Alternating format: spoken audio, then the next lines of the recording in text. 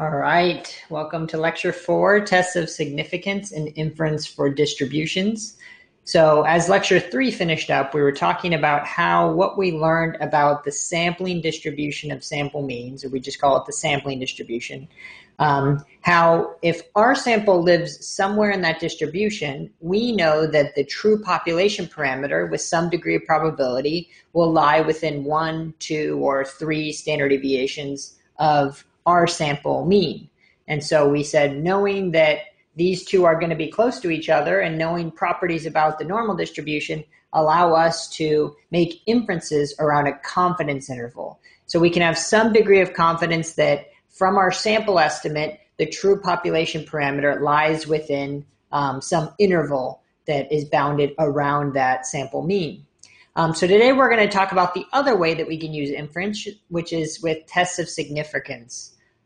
This will be a process that we go through. I'm going to kind of introduce a process today that we're going to go through for each one of the statistical tests that we'll use in this course. So today is a really important lecture. Good luck.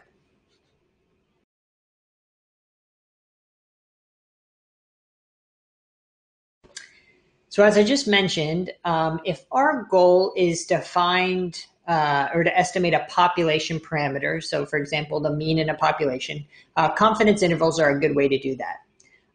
Tests of significance are used to assess the evidence provided by the sample data in favor of some claim about the population parameters. So we'll talk about those claims. So regardless of the test statistic, we're going to go through this same process each time.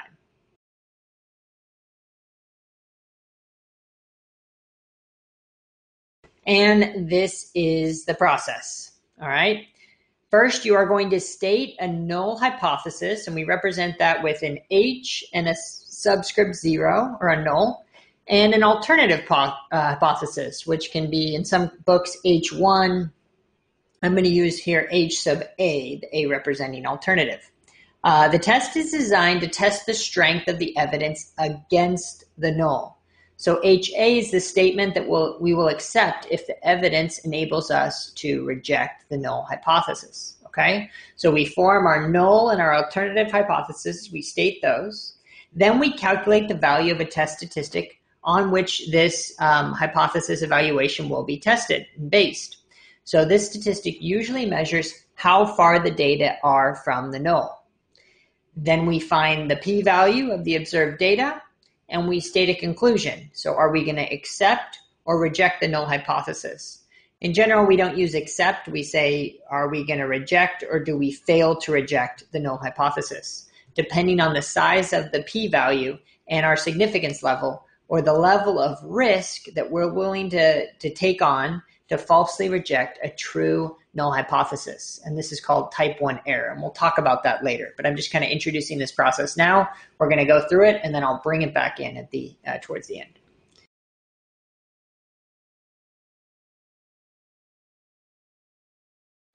Okay, so the first step in our process is to state the null hypothesis, H sub 0, and the alternative hypothesis, which is H sub A.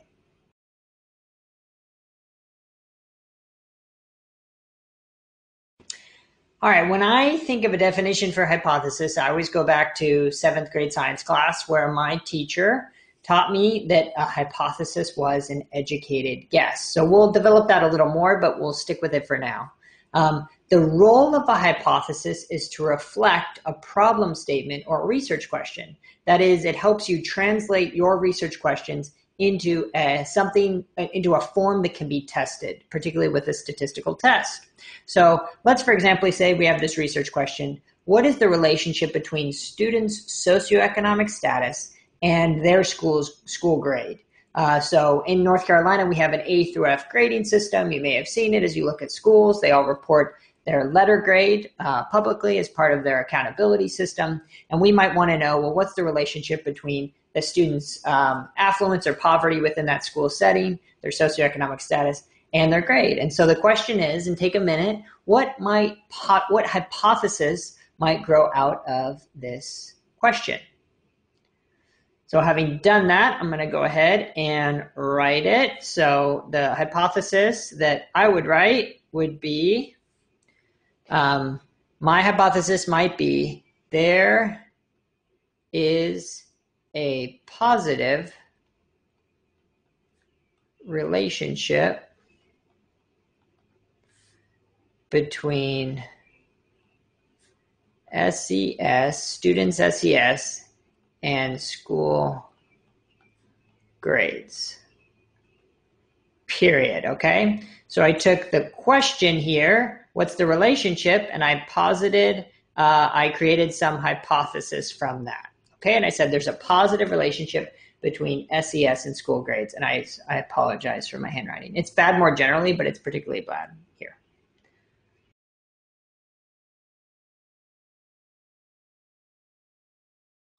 All right, so fleshing out the educated guess a little bit more, there's some properties of good hypotheses. They need to be declarative statements. They need to be brief. They need to posit a relationship between two variables or differences among groups. They should, of course, be rooted in the literature, reflect some body of scholarly literature or some theory of action. So they seem to resonate with those who read it, especially experts in the field. And then, of course, the most important property is they need to be testable.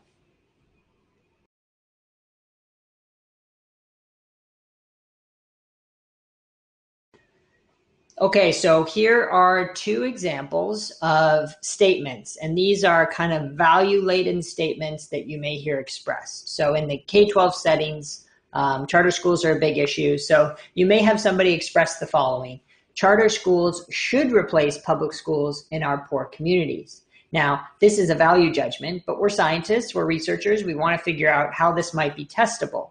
So take a moment and think of how you might rewrite this statement to make it a testable hypothesis. All right, and then once you finish that one, do the second one, and then I'll talk through how I would reason through some of these. But the second one is, very few parents attended our parent-teacher night.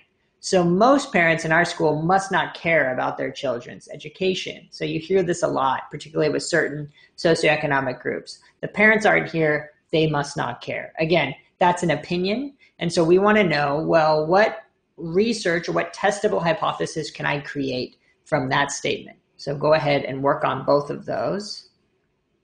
Pause the video. All right. Now you've unpaused, right? You've thought through it. So the first one, let's say, for example, there's this assumption underlying it that in poor communities, charter schools are better, right? So you could create some hypothesis around that. And the hypothesis may be that poorer communities will be more likely to have higher attendance in charter schools than more affluent communities, okay? So that's something that's testable, and you could disagree with that, but it's something I could test, you know? It's a hypothesis, and it's saying I could look at poor communities, I could look at more affluent communities, I could look at their rates of enrollment or how many charters are there, and I could test whether or not there's a difference between those two. All right, the second one about parent-teacher night has a lot of underlying assumptions as well. So maybe we pick a context. So let's say that I work in rural settings, and so I say, within a rural context, parents who work outside the county will be less likely to attend parent-teacher night than those who work inside the county, right? So maybe this is a distance issue, and I think that, you know, I'm in this rural context, some parents are commuting, and they're having to come in, and they're not going to be able to make it because our parent night starts at 5 o'clock or something like that, okay? So there are lots of testable questions. You could have gone lots of directions. I was just giving you one where you have to get specific, has to be testable, and it's nice to root it in a particular context.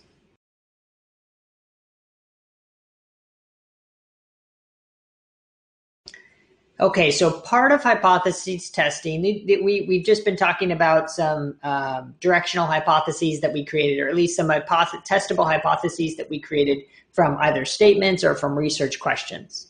Now we want to break that down a little bit more and be a little more concrete and specific. So the null hypothesis is the statement that's going to be tested in our test of significance. Okay, we always test against the null. And the null hypothesis is generally a statement of no effect or no difference or no relationship, okay? It depends on what you're studying in terms of the research, but the idea is that there is no difference between these groups, so there is no relationship between these variables. So, for example, here we have there is no difference between two means in the population. So maybe between charter schools, to use our last example, and traditional public schools, that there's no difference in student performance between those two. And it always refers to population parameters. So that's why we use Greek letters here for mu sub 1 and mu sub 2. So the idea would be that we test against this idea that the mean in the population for charter school performance, students that are in charter schools and those in traditional public settings, that there's no difference between those two groups, again, in the population. And so that's why we use mu sub 1 is equal to mu sub 2.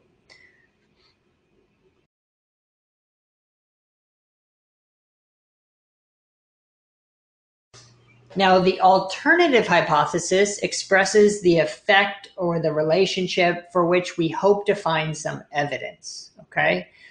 This is often expressed as a statement that there is a relationship between two variables, or there is a difference between two groups, or there is an effect of the intervention that I just implemented, or the training program that I just ran through, right? And so there's two types of these. There's directional alternative hypotheses, and there's non-directional. So I'll talk about both in turn.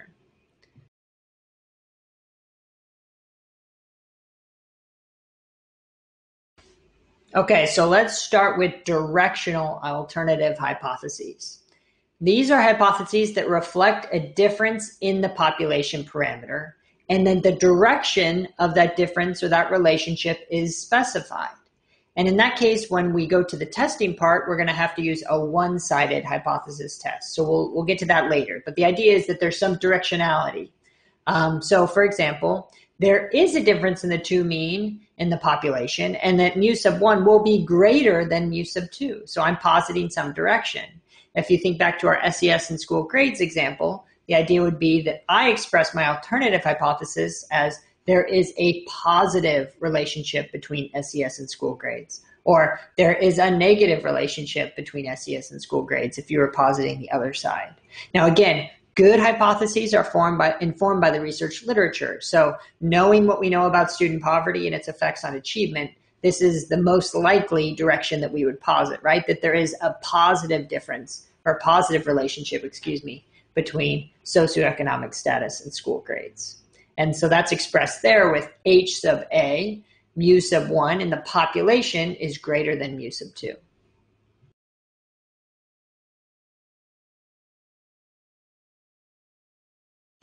Now, as the name implies, a non-directional alternative hypothesis does not specify the direction of the difference or of the relationship, right? So there is a difference in the two means in the population, okay? Or there is some type of relationship between these two variables, but it's not specified. So mu sub 1 is not equal to mu sub 2.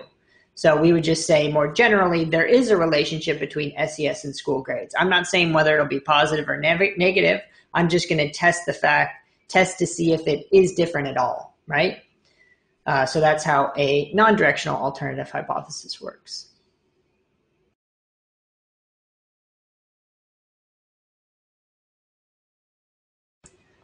All right, so here's a quick exercise I want you to do. I'm going to, of course, go through it, but pause it now, work on this. What you want to do is identify, is this a null hypothesis? Is this an alternative hypothesis? If it is alternative, is it directional or is it non-directional? Okay, so you'll identify each one of those through these 1 through 5. And pause it now, and then I'm going to go through it. All right, so let's do this first one. There is a negative relationship between income and eligibility for the after-school tutoring program. So of course, this one, when I get negative relationship, it tells me there's some sense of directionality. So I know this will be an alternative hypothesis. I'll just do H sub A, and then it's going to be directional. Okay. Number 2, there is no relationship between teacher bonuses and student achievement. Well, anytime we get no relationship or no difference, we should be thinking, that's going to be the null. That's what we're going to test against. That in the population, there's no difference or there is no relationship. Okay, for number 3, we hypothesize that greater exposure to the math core will be associated with larger gains in students' phonemic awareness. So this one, again, we have an alternative hypothesis, and it's going to be directional. Now, the difference between this first one is this was directional in the negative sense, and this one's directional in the positive sense. So larger gains, greater exposure equals larger gains versus the negative relationship in number 1. All right, number 4. Thus, we believe that there will be a relationship between teacher use experience and use of the new data system. Okay, so they're coming to some conclusion here, but notice that they just say there will be a relationship, and they don't posit how that relationship might be. Is it positive? Is it negative? Is it going to be better or worse? We don't know. So the idea would be, well, this is positing some alternative hypothesis, but this would be non-directional, right? They're not positing direction.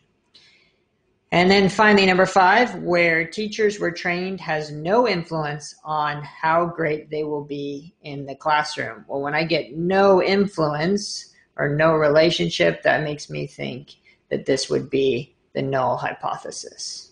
Okay, so you're testing against something with null. So that's kind of how we pick out whether or not it's a null or alternative, and whether or not that alternative is directional or non-directional.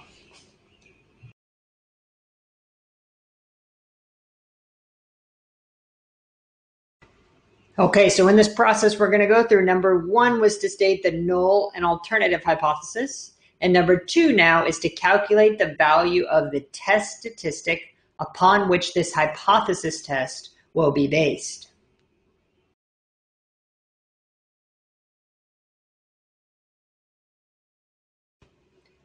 Okay, so the test statistic will be determined by the situation. That's what we talked about at the beginning, is to know which statistical test do I go to. Well, your hypotheses are going to point you in the right direction. So if we are null and alternative hypothesis talk about comparing means, then we'll go ahead and use a 1 or 2 sample t-test or an ANOVA. We can also use a regression. If we're going to examine relationships and the variables are categorical, we can use a chi-square test. If they're more continuous or quantitative measures, we can use a correlation. And then, of course, we can use a regression in actually both of these instances. That test statistic will be based on the parameters that appear in our hypotheses. So if we're testing against 2 means, then we will calculate sample means from the sample that we have to compare. All right, and finally, if the values of our estimate are far from the parameter values specified in our null hypothesis, which is usually 0, no difference or no relationship, then that gives evidence against the null. And remember, that's what we test against, okay? And that'll become more clear. This last point will become more clear as we move through some examples.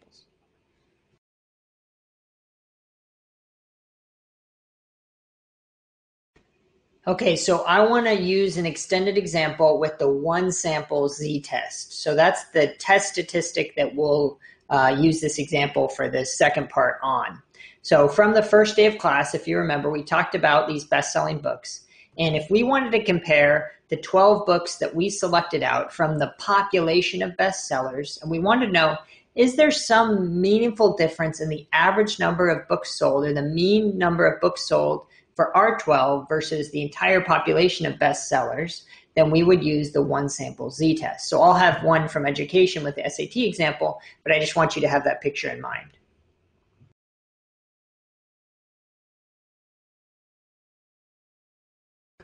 Okay, so let's go back to the SAT example we used previously in one of our lectures. Okay, so if you remember, the SAT, we have a random sample of 500 high school students who take the SAT, and let's say they all come from one school district in California. And the mean score for these students was 461.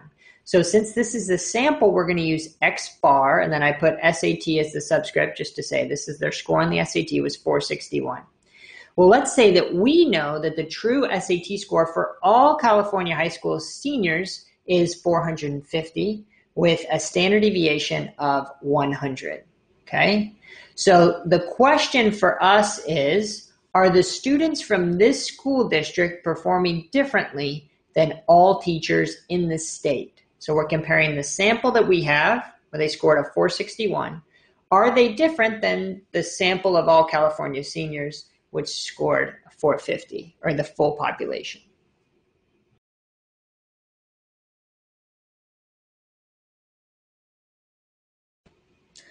Okay, this is the same slide. I just have a parenthetical here I wanted to add. So in other words, can we attribute this 11-point difference to chance alone? All right. Or is there something systematic about the seniors in this district, maybe the instruction that's going on, maybe the types of students that are here, that leads to a higher average SAT score? So that's the difference we're really testing against, right? Is this 11-point difference from 460 and 461 to 450, is that meaningful, or is it just due to random chance?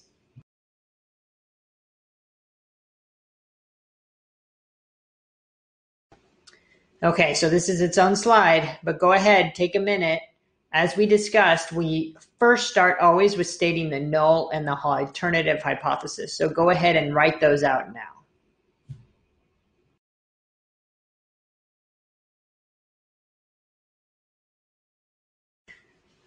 Okay, so here is what I wrote here on the slide. So the null hypothesis, H sub 0, is that there is no difference in SAT scores between the district seniors and the state seniors, right? And so there's two ways to write this. You could write that mu, and then I put the subscript of district SAT just to label it. So mu sub district is equal to mu sub state for the SAT. The other way to say this, because we know the state is 450, we could just posit the number and say that the mu of the district SAT score is equal to 450. Okay, so in the population, that's what the true estimate is. Now, we know our sample is 461, right? But here we're stating the null hypothesis of there's no difference, so we could just say mu sub district SAT equals 450. So the alternative, and let's make it non-directional, let's just say there is a difference in SAT scores between the district seniors and the state seniors. Okay, now in our sample it's a little higher, but let's say before we even knew that, we're asking the research questions, we might not posit a direction. We might just say these students seem different and they could be better or worse. We don't know. We're not going to posit that. So we'll say mu sub district SAT is not equal to the mu sub state SAT, or the mu sub district SAT is not equal to 450.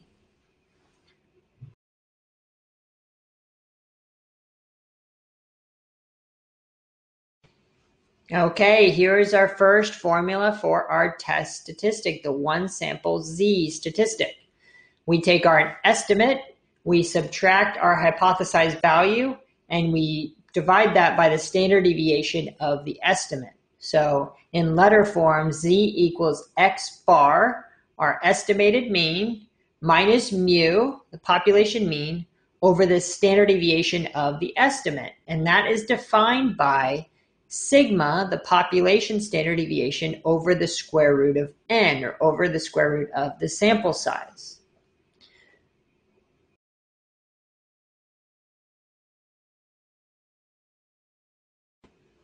All right, I included a slide here just filling in the numbers. So we know that our estimate, the mean for the district, was 461. The hypothesized value was 450, or in this case, we know the population mean, over the standard deviation of that estimate, which is 100, the standard deviation for the population, over the square root of the sample size, or 500, which is 22.4.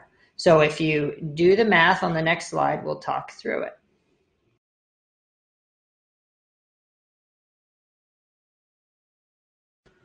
All right, and if you run that math through, you should get a Z statistic, calculated Z statistic of 0.49. And that's expressed here in standard deviation units. So an average difference of 11 points between our district and the true population mean of California SAT seniors translates to about 0.49 standard deviation units, okay? So we stop there for now. We've stated our null and alternative, and now we have calculated our test statistic.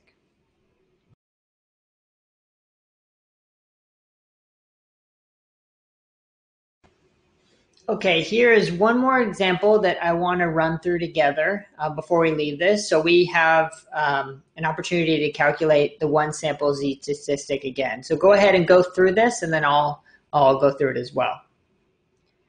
All right, so We have here, how likely is it that we would obtain a sample mean X bar of 202.94 from a population mean mu of 193.8 and a population standard deviation of 31.55 if the sample size is 50? So it looks like we have everything we need to calculate the one sample Z test statistic. But before we do that, we want to state our null and all alternative hypothesis. So remember, we're going to use the Greek lettering. So we'll say mu from our sample is, but the population parameter is equal to 193.80, or that null hypothesis value. And the alternative, mu, would be that it is not equal to 193.8. Okay?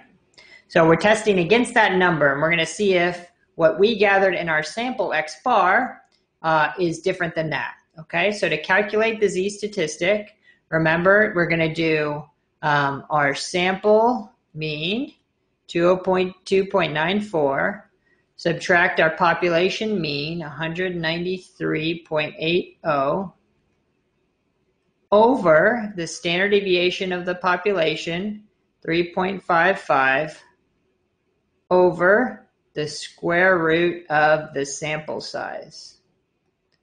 Okay? And so what I would do would be to break down each one of these. So I would subtract this first. I would find that product next, this difference here on the numerator, on the denominator, and then I would do the final division. And if you do all that, you get roughly 205 as the Z statistic, and that'll be expressed in standard deviation units.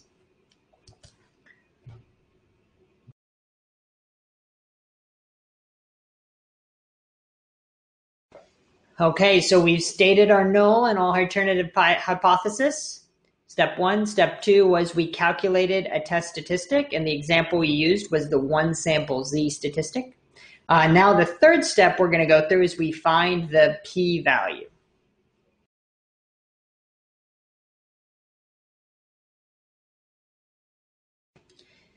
The U.S. Supreme Court considers plus or minus 2 to 3 standard deviation units as its criterion for rejecting a null hypothesis.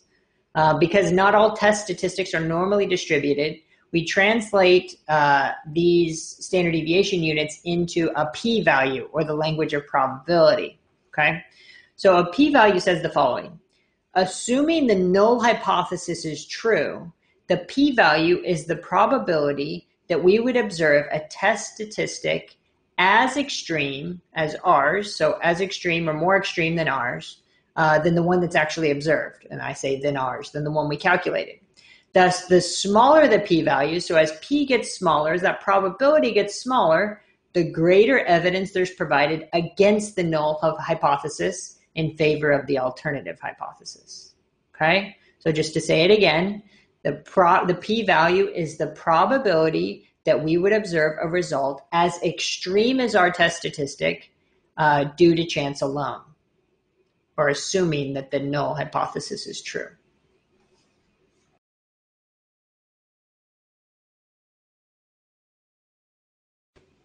So I mentioned this right at the end of the last slide, but another way to think about this is that the p-value is the probability that we would observe a value as extreme as ours due to chance alone. Okay, so if the U.S. Supreme Court considers a standard deviation unit of plus and minus 2 and 3 standard deviations, we can use our Z table for the one sample Z statistic and see, well, what p-values correspond to these Z statistics. On the next slide, I'll go through that. But go ahead and get out your Z table and see if you can find those values.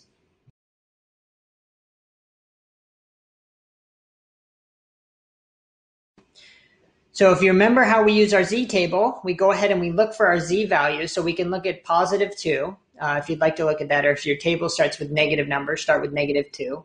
And then do 2.0 and go into the body of that, into the metrics that fill out that table, and you'll get 0.9772. Okay? If we take 1 minus that, we get 0.0228. or 0.05 for a two-tailed significance test. Okay, we double it if we're going to do on both sides. Okay, and I know I keep alluding to this, we're going to get to it, but the idea is if you have a directional test, you'll use a one-tailed hypothesis test. If it's non-directional, you'll have two-tailed hypothesis test. So that was the value for 2 as a 0.05 value. So anything less than 0.05 or smaller than that p-value, the Supreme Court would say, well, that's more beyond 2 standard deviation units, and we'll accept that as evidence against the null. And then they said, we'll go all the way up to 3. So if you look at 3.0 or negative 3.0, you'll get the 0.9990 or 0.001, and you can double that for a two-tailed test and get 0.002. But those would be the p-values that the Supreme Court would be looking for, anything more extreme than those.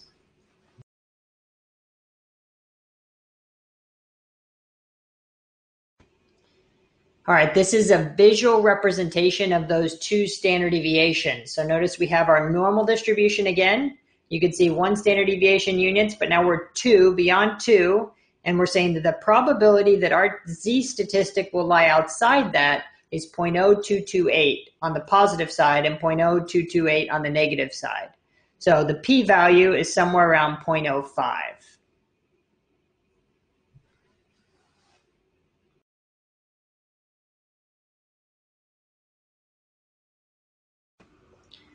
And then here's a visual representation for 3 standard deviation units away. So you can see if our z statistic is beyond -3 or beyond +3, that there's a very small p-value associated with that. That is, the probability that we would observe a z statistic that extreme is quite small if it's due to chance alone.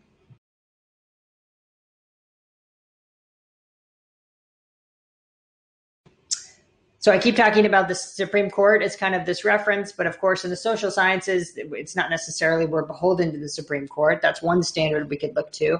But in general, in the social sciences, we accept a p-value that's less than or equal to 0.05 as evidence in favor of rejecting or failing to reject the null hypothesis. All right, and that's kind of due to a variety of reasons, including historical ones.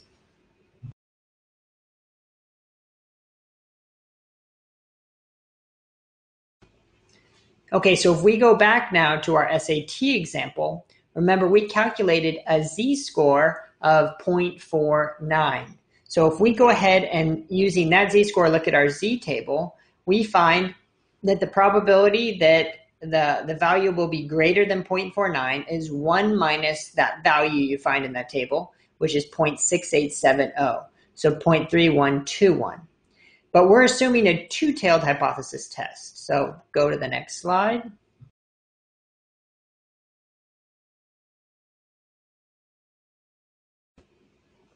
Since we posited a two-tailed hypothesis test, that would be that there is no difference, or that the sample mean was no different than the population mean. Then we also need to have a values extreme as negative 0.49 in that direction. So you can see in both of these shaded regions.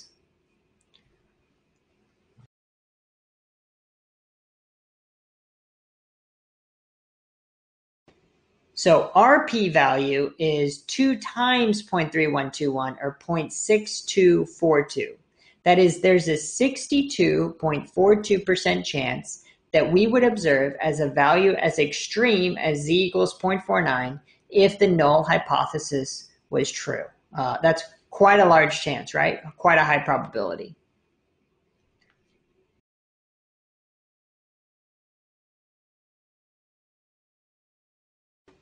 Okay, so now I want to go back to the second example that we had where we calculated a z-statistic of roughly 2.05.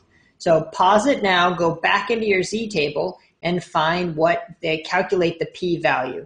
Now remember, before you get that answer, remember we have a two-tailed test. So whatever value you find, you'll want to double that to get the p-value since we're on both extremes.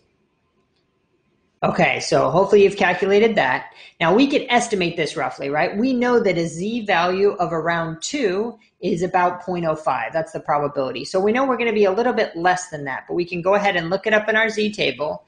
And in the z table I'm looking at, when I look at 2.05, I get a value of 0.97982. Okay? But we want the p-value of that. So we're going to do 1 minus that value.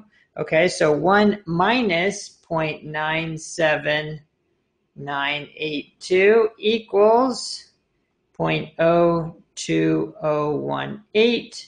And then we can double that and get a p-value of 0.04 roughly. Okay? So that is our p-value. And so if we're to translate what that means, remember what that means is that we would observe a z-statistic of 2.05 due to chance alone at a rate of about 0.04. The probability that we would observe a test statistic as extreme as 2.05 is 0.04. There's about a 4% chance that that would be due to chance alone. Okay? If we translate that back to what we have, observing a sample mean of 202.94, when the true population parameter is 193.80, that we would observe that extreme difference if there was no difference at a rate of about, at the probability of 0.04.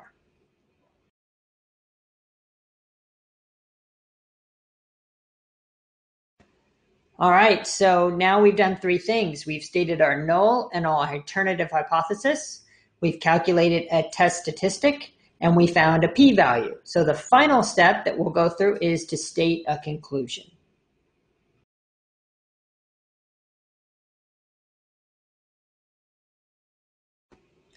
Okay, so let's go back to our SAT example. Sorry, we keep switching back and forth examples, but back to SAT. Remember, we calculated a p-value of 0.6242. That is, we would observe a z-statistic as extreme as ours at a probability of 0.6242. That is due to chance alone, okay? So what does that mean with respect to the sampling distribution of sample means that our sample lives within? Well, for every 100 times I replicate this process of grabbing 500 students from a district, we would observe a mean as extreme as ours about 62 times out of 100 due to chance alone, okay? So what does that mean in the context of statistical significance?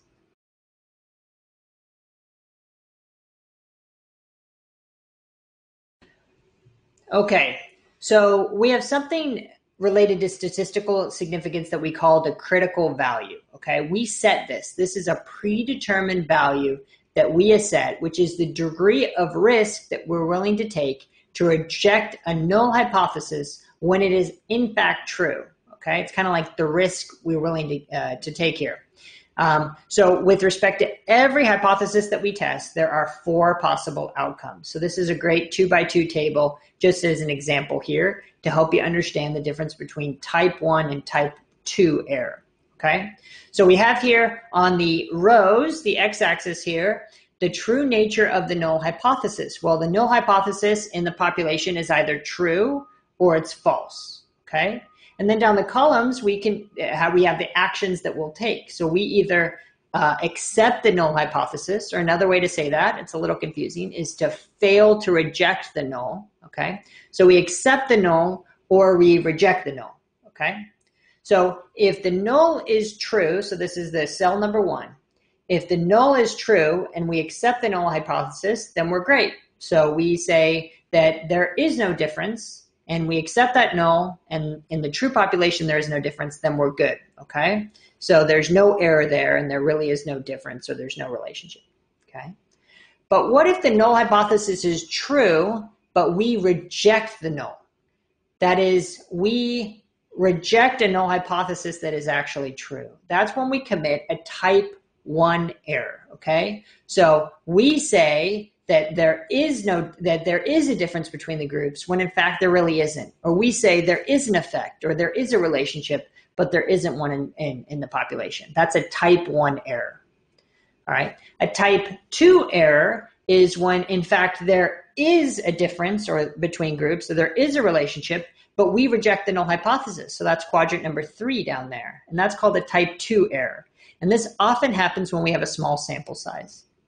And then the 4th quadrant is good. That's when we reject the null, and in fact, in reality, we should have. The null was not true. So that column 1 or quadrants 1 and 4 are when we hit truth.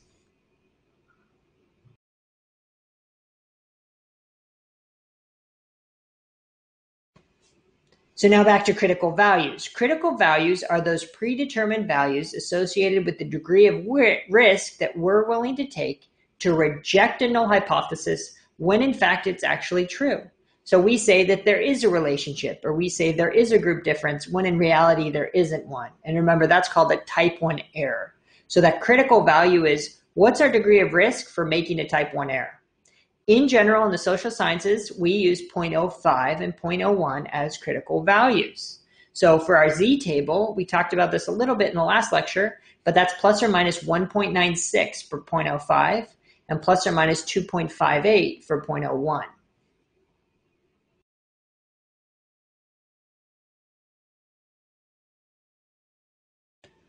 So now we can go back to our SAT example again. So what's the probability of committing a type 1 error or falsely rejecting a null hypothesis when it's true? That's our p-value we calculated was 0.6242. Now that's a lot greater than our critical value of 0.05, right, or 0.01. So the idea is that's too risky. I'm not willing to say that there are differences when the probability of being wrong is 0.6242. Okay, so we would side with the null hypothesis and accept it, or as we also say, fail to reject the null hypothesis that these state district seniors, even though they scored higher at 461 compared to 450, that these differences cannot be ruled out due to chance alone, that there is really no difference between this district and the state seniors.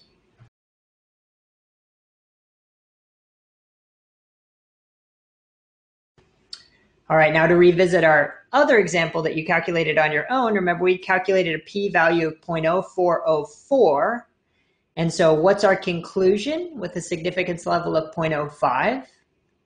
Well, 0.0404 is smaller than 0.05. So given if that's our critical value, we can reject the null hypothesis and say that there is a difference in our sample compared to the population.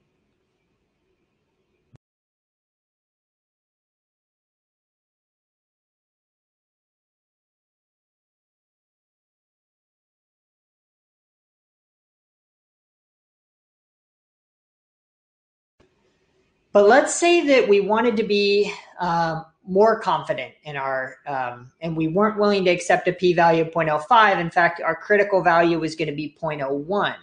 Then what would we conclude? Well, in this case, 0.04 is larger than 0.01. And so we would fail to reject the null hypothesis, or we'd accept it. And we'd say, well, you know what? Given the critical value I set, there is no difference between the sample and this population mean.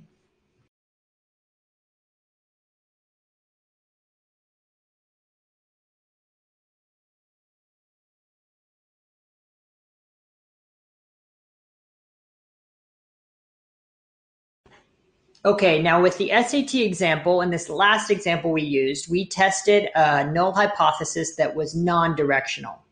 That means it posited any difference was okay, positive or negative. But we learned above we could have directional hypotheses. So let's say our alternative hypothesis was that mu sub 1 was greater than mu sub 2. If so, our critical value will change because now we're not looking at both sides. So you can see in this graphic on the screen here, let me grab my pen. You can see on this top one here, the two-tailed critical value for 0.05, a p-value of 0.05, is 1.96. That's what you talked about, right? So you would reject the null if you were in any of these regions here.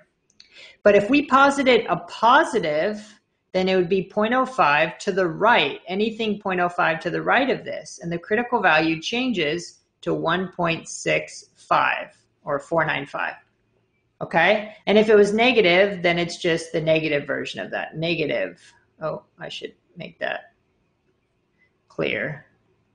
Negative 1.65, rounded. Okay, so our critical value changes a little bit if you're testing a directional hypothesis.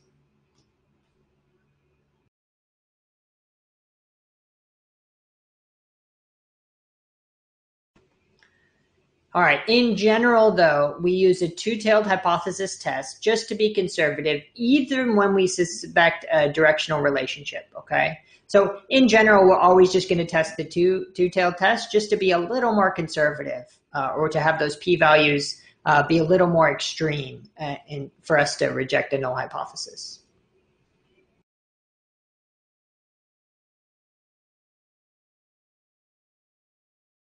Okay, now thinking about your own work and thinking about the work that you're going to analyze as you read other papers in the field, it's really important to think about the difference between statistical significance and practical significance. So it's not enough for somebody to say that something is statistically significant. You need to think about the context itself, right? How big is the effect? What's the size? What if that sample size is large? So I have data sets with millions of students in it, so I can get really precise estimates. So I can get very small estimates of essentially zero, right? It's a statistically significant effect of close to zero, right? And I can test that because my sample size is so large. So it's really up to us as authors, if we have research, to talk about this practical significance and to contextualize it, or if we're consumers of the research, to think about, well, what is the practical significance of this?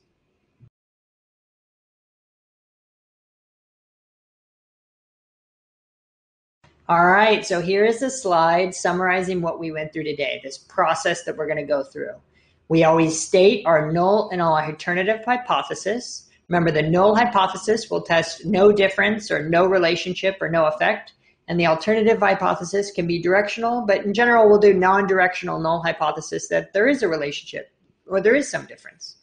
We'll go ahead and calculate a test statistic, and the test statistic we calculate will depend on the context as well. So in this case, we wanted to compare a sample of California seniors from a district to the state, the population, so we used a one sample Z statistic. We then go ahead, having calculated that statistic, we find the p-value, and then we state a conclusion.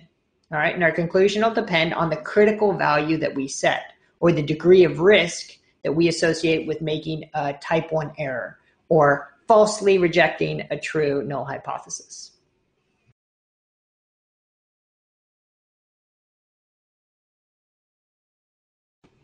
Okay, and the last slide here is just some independent practice. I'm not going to go through this. We can go through this in class, but it's just to get some drilling going before you get to Stata and before Stata is going to make these calculations. It's nice to go through the process of doing this by hand. So remember to go through all 4 steps of the process for this.